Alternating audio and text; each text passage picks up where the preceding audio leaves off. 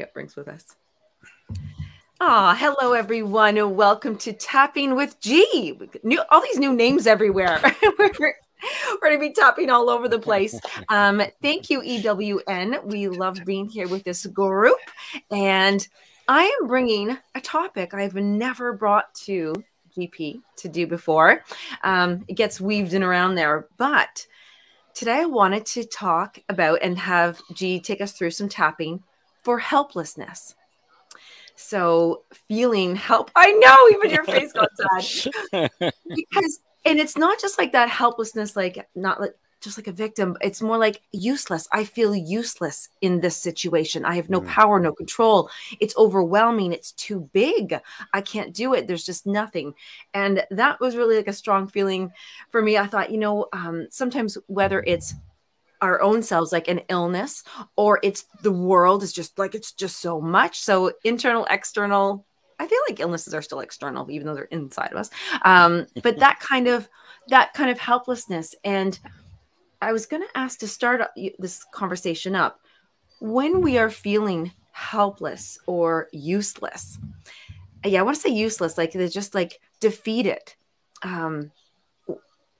Is that coming from I'm not enough, or I always fail, or I don't have the energy for it? Where is that coming Interesting. Well, helpless and useless are very different. Yes. Yeah, very, very different.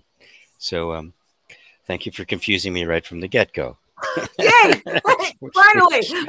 Which direction was she going to go? Boy, Yes. it's like tracking a bug, right? Okay, enough of that. The feeling of being useless is when there's this mismatch between you and your environment. You just don't fit. Where do I fit in? What do I have to offer? And this it's not necessarily a bad thing. It can be, if you look around. If you look around and you say, you know what, there's really not much I can do here. I'm not much value here. Every father will face that with his kids, right? I go to help my son, and there's only so many things I can do. There's certain things I'm just become useless, right?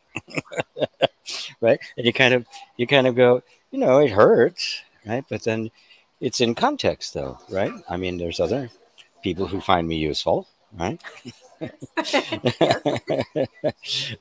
A few of them. So if it becomes something that's this chronic feeling, it can become, the moment it steps out of, in this particular circumstance and environment, I don't have much to offer. And if you run into that enough, it can become interpreted as if it's a permanent characteristic of you. I guess I'm just useless. I don't have any purpose in life. Nobody needs me for anything, right? Now it's different, right? And it will feed on the feeling of helplessness because there's nothing you can do about it, right? If in fact you are useless as as a matter of absolute fact, that is your only inherent quality, is you don't have any, then there isn't anything you can do about it. If it's inherent, right? If it is you, there's nothing you can do about it, right? And that's when it becomes so debilitating. It's like feeling like I'm not enough, right? When that feeling is there as a sense of a permanent characteristic, there's no way out. And this is what we have to become alert to. Everything is circumstantial, right? I can go some places, for the people here, I'm very useful. I can go to other places. It's like zero, right? I've got nothing to offer here. And that's that's just a fact of life.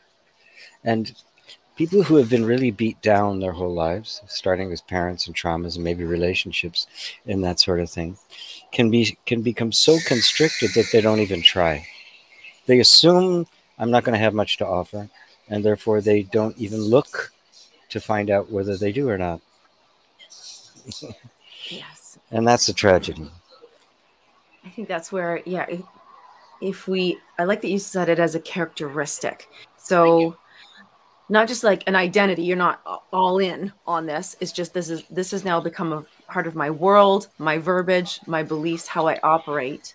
Hmm. And then eventually the value. But I like how it can be not positive, but when we recognition, there's nothing I can offer in this situation. It's just now Yeah. coming to terms with that might be tricky because I might look at, I'll take this as the global scale. Like, I want to save all the animals in the whole world. Well, I can't. But so Right. at that point, there's a recognition that I can do certain things, but I can't do everything, and how to be at peace with that, Yes. right? And in your son's lives or children's lives or people's lives that you love, and Yeah.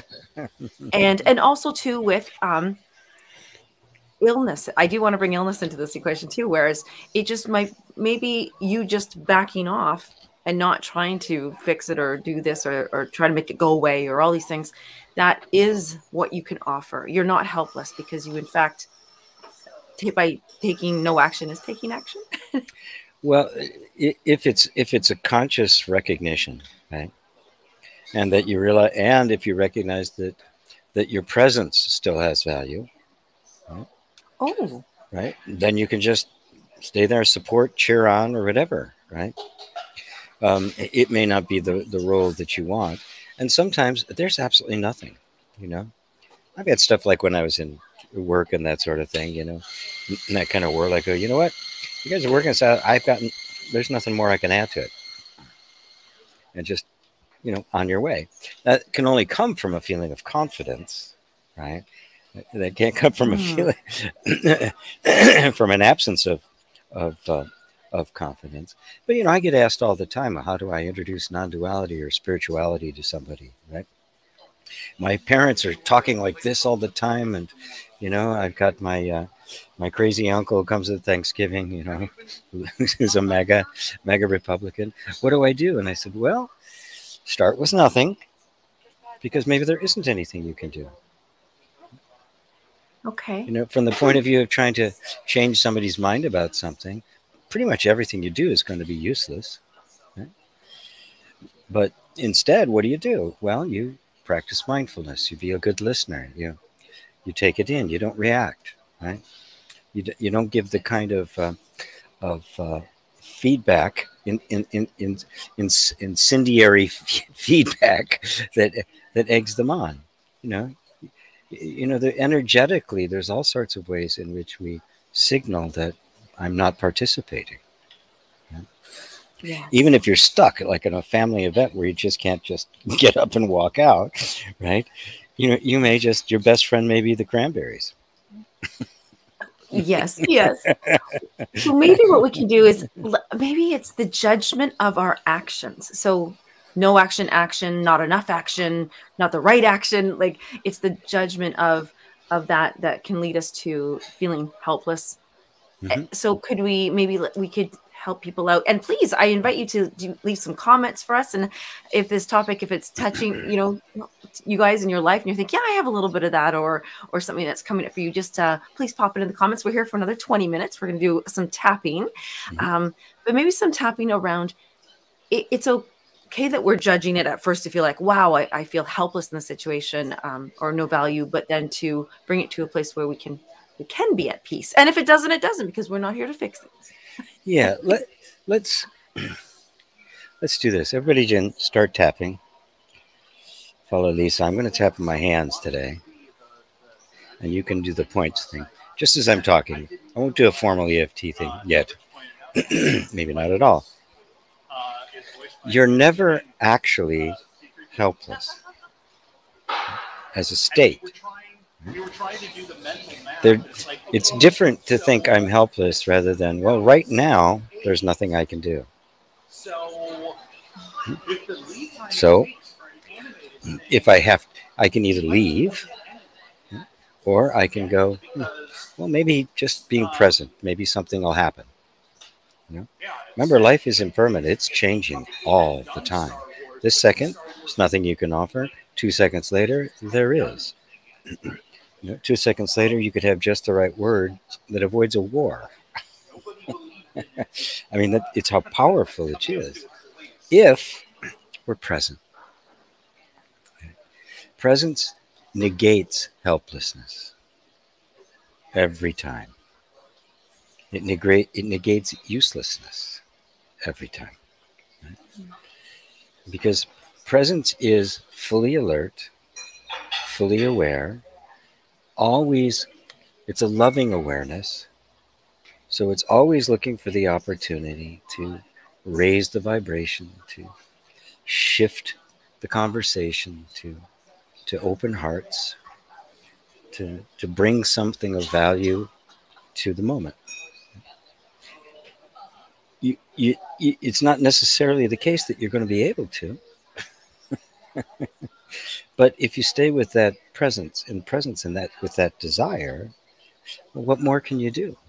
You have done what 99% of the people never do. Just stay present and wait for the highest possible answer. Now, what does that feel like?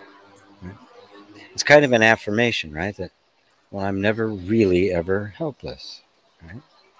But affirmations can actually frustrate the system unless you're doing this. Because if you're also tapping, you're communicating to the system that it's okay, you're safe. Right?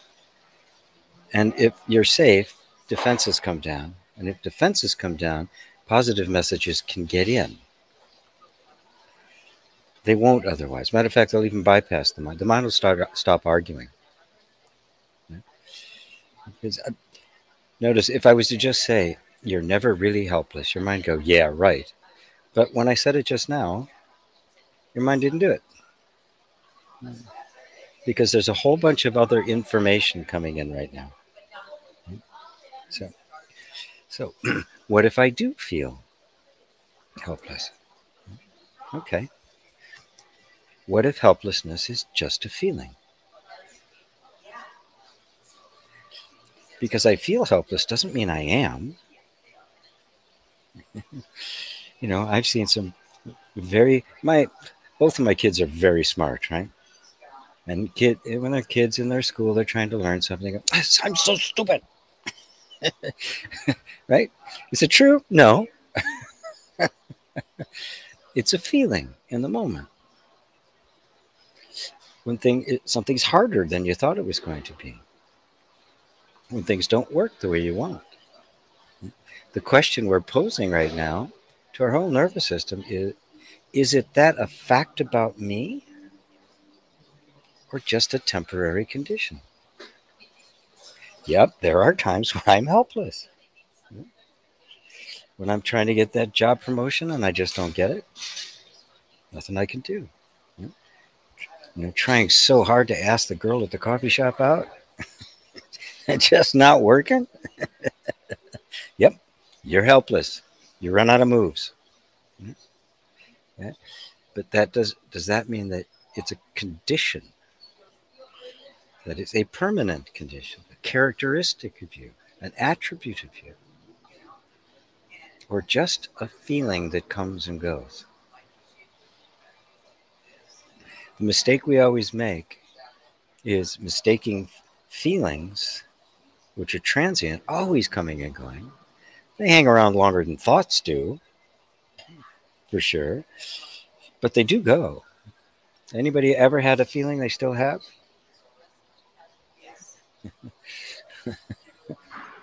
They come and go, right? Which means they're not permanent. They are not a permanent condition. They are a combination of you and your energy and where you are this day and the environment you're in and the people you're with. Infinitely varied. So what if, let's stretch it a bit. What if there's absolutely nothing wrong with you? Ever. There's uncomfortable feelings. We do stupid things. Okay? We make stupid mistakes, oftentimes, many times in a row. Right? But what if that doesn't mean anything about you? This is just what human beings do. This is what happens to us. What if none of that self-talk, that self-criticism was actually true? Believed it to be true. Acted as if it was true. What if it isn't? Just take that question in. We don't have to force anything. We don't have to make an affirmation. We don't have to hold a thought until the veins pop out of your neck. Just ask the question, what if that's not really true about me? Feelings do come and go. Sometimes I feel useful, sometimes I feel useless. Sometimes I feel totally confident and strong. Sometimes I feel totally helpless. Sometimes I see a million different moves I could make. Sometimes there isn't one. What does that say about me? What am I? Am I helpful or helpless as a permanent thing? Or if I'm just here with a desire to help? Okay, take a deep breath. Stop. Take a deep breath and just see what that feels like. I like how you brought in its feeling, the impermanence of it all, and the combination. The feelings are a combination of environment, of our witnessing. Like that's not. Our feelings aren't even one thing. They're just No, like no. they're like everything. It's a different recipe Yeah, every time. they're one element in this incredibly complex landscape. And one day something could happen and just, yeah, whatever, blow right by you, right? The next day it's like, oh no, you're pulling your hair out. There's nothing permanent about it. Remember those times when you fell in love? I mean, nobody could say anything to you that would that would offend you. Right? You're just floating, right? Yeah. But then other times you could really take it very personally. If we really become aware that it is just this constant fluctuation that's coming and going, none of it will cease to be of any lasting importance. The importance will just, well, it's important now and now it's not. It's going to come and go. This is how we give meaning to our lives. Yeah. This is how you choose what the meaning of your life is. No great, nobody in the sky saying this is what your life is for. That doesn't exist. It's just you do it. And the friendly reminder that when we're choosing, a few episodes back here, we were talking about how when choosing from the softened heart, choosing from the open heart, and that's the most important place to know is that where are you choosing from? Because if you're choosing from the Yes, closed heart and the non-loving parts, you're gonna feel the hopeless and helplessness and you the are. Well, that's when the times when you are hopeless, helpless, and useless um, are in that position when there's a strong attachment. I've got to do something. It's going to feel painful. Otherwise, if it's just okay, this is the way it is, it'll feel peaceful, right? Because you don't know what's coming 1 second from now. if anybody does, they'll have to put a comment. if anybody here knows what your next thought is going to be, Lisa and I will give you your money back. Yes, and then we're gonna hire you from now on, so we know what's happening. Absolutely, you and I are gonna go to Las Vegas together. That's so funny. I just found out this morning that my friend went to Vegas last week. That's so weird that came up. Yes, okay, because we've got, it's a shorter show for us here, so I want to make sure I get to say hello to everybody. We have somebody from Ireland. That's so funny too, because we just made some new friends in Ireland. This is just fun. Life is fun. All right. Hello, Ava. And Okay, Plian, I had really low self-esteem when I was younger, social anxious, hiding, and all of that. That's not really the case any longer, but I sometimes feel old traces from it when I interact with the world. Yeah. Yeah. And don't make that a problem because it's not. Of course you are. I feel stuff coming up from stuff that happened in my childhood. All of a sudden I'll see a reaction and go, oh, I know you. This is an incredibly complex machine that has so many millions of various kinds of little programs that are there to try to handle every possible thing that could happen. And in this process of awakening and healing, where we are connecting those triggers, thank God we don't have to disconnect them all. We'd never be done. I mean, the thing, it's just too complex and too in depth. But instead, what we do is we cultivate just a loving awareness and equanimity so that when it comes up, we just go, oh, there it is again. And there's no residue. It's the cloud passing through the sky. The sky remains untouched. So when sometimes I feel old traces from it when I interact with the world, good, leave it at that. I can say exactly the same thing. It's a fact for everybody. So if it stops there, full stop, and doesn't have a therefore I got to work harder, I got to do something, I got to. If you put all that aside, the end of it is right there. Right? It has no place to stick. There's no Velcro left in you. Mm.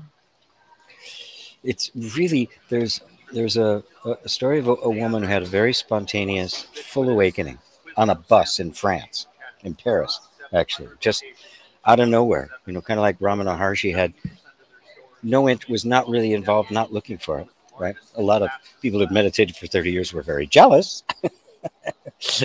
But after that, and she had it verified by various teachers and Zen masters and the like. But she said that for the next 12 years, she was in constant anxiety. Constant. She was punctuated with terror, right? Right? And it was very confusing to her because at the same time she was like, oh, right? So she finally went to one Zen master to have and sat with him for a while, and she told him the whole story. And he said to her, when fear arises, fear arises. That's it. And it broke open for her. She realized that the fear coming up, she had projected on it that it was a problem and that she wasn't really awake and what was happening and so she was experiencing this thing that was completely created by her mind. When fear comes up, fear comes up, nothing more. Mm. At that point, it has no meaning. It is just an aberration, you know, exactly the same. An old habit comes up, an old habit came up, full stop. And it's subtle because you'll find the way our minds and our emotions immediately want to jump into a story about it, right? Want to give it context and meaning and what we're going to do and especially what it means about me. It's always attaching to the identity. So if it really has no context, it didn't come from anywhere. It's not going anywhere. It has no meaning, no intent, no purpose, no nothing. Then you just go, oh, there it is. Look at that. And on about your business. And it's over. Yeah. I'm literally, I hope that helped you plan. I'm literally sitting with that because something happened just days ago. Something came up and I was like, oh, I forgot that I even had that happened before. And then I was like, I don't make a story right now, sitting here, listening to your words, GP. I was just like, yeah, so what? I got nervous. It came up. There you go. Now it's back then. And that doesn't mean I'm going to be nervous again. It doesn't mean, and I love that. I actually could feel that happening in the moment there. So thank you for that. It happens so fast that something comes up and a story begins to cascade. It happens so fast we don't realize they have nothing to do with each other. Yeah. I like how that feels right now. I'll tell you, because Yeah. I'm like, good. I don't need to get that story going. But no, we are going to wrap up. But I do want to read what Sean. If I believe, my next thought will be pickles. Then I can seemingly control the thought after the belief, but only temporarily. And I didn't control the original pickle. Nor did you control any thought that came after it. Any thought? Yes. It's just not. It's if you look carefully, what were you going to think after you thought pickle? Right? To eat one. Yeah. It could be I eat one, or But if my next thought's going to be, it could have been elephant. Could have been nosebleed. I mean, there. You don't know what it's going to be. I mean, we really have to admit to ourselves that we do not control our thinking, and we don't have to. We don't have to. And if it really becomes obsessive, that's when I say breathe and tap. Don't even say words. Just breathe and tap. Breathe and tap. Communicate to your body. It's okay. We're safe. Slow the breath. That says we're tap. That says we're safe. Another thing you can do, which is really helpful, just put a little half smile on your face while you're doing it. I'm all or nothing. Yeah, you're. Yeah, you only have 10 and 0. Yeah. Just like that little Buddha, half smile, right? Mm-hmm. Yeah. And that too sends a message to the body. Also, putting your tongue at the top of your mouth while you're breathing through your nose also tends to slow the mind down. Little mooders. It also tightens up. Great yoga. So here you go, tapping and a beauty tip. There we go. Oh. You get everything here. Well, I'm so glad we did that round. You know what? I love what Eglay said there. You know what? Just a little bit of tapping always, this way, just doing it for even 5-10 minutes. It's always helpful. It's always. Do it even when you think. I'm sitting in a public place right now. Yes. and I am getting some looks. Yeah. Oh, good. That's an invitation. Somebody might think, hey, what are you doing? What is that guy? You're listening to half the conversation, right? Yes. So, well, thank you everybody for being here with us. We would love it if you give us a thumbs up or, share this. Actually, that's what I wanted to say was please share this video with somebody. Just, you never know how this can help somebody and just be the right thing at the right time. And it might be their next thought. And they're like, hey, look at that. So we just really appreciate that and just continue, watch it again, do it over and just tap and continue leaving comments because we'll come back and read them and see them and we can put them towards the next show. And please tune in to gpwalsh.com the YouTube channel tomorrow because we will be doing Ohm School Live. So we have fabulous topics for that tomorrow and we'll see everybody then. Thank you so much, GP. It's a pleasure. Thank you, Lisa.